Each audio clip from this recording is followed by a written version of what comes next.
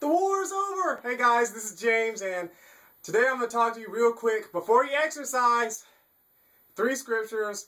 First things first. You have to ask God what to do, how to do it, when to do it. Ask God, ask God, ask God. You have to, because that way it'll work perfectly each time.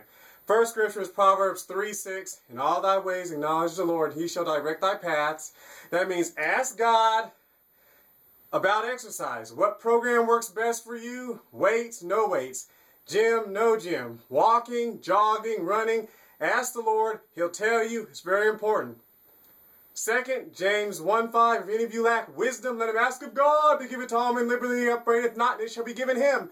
So don't be scared. Ask the Lord. He's not going to get upset at you if you ask him what type of exercise program to do. Just ask him, and he'll be happy to accommodate you for what works. Even if what gym to go to, or if you need to work out with a certain friend or not work out with a certain friend. So make sure you ask that. And the last one is Matthew 6:33. But seek ye first the kingdom of God and his righteousness, and all these things shall be added unto you. That's why you ask God. Seek ye first the kingdom of God and his righteousness. The Amplified says his way of doing things. So each body is different. Each person is different.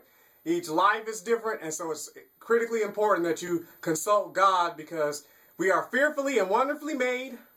And he knows how your body works, and the best thing that work for you, work for your schedule, that bring you the maximum results. So ask God. I love you. Thanks for joining me. Jesus, your healer, your financier, and your righteousness. And be blessed in the name of the living Lord King Jesus the Christ. The Christ.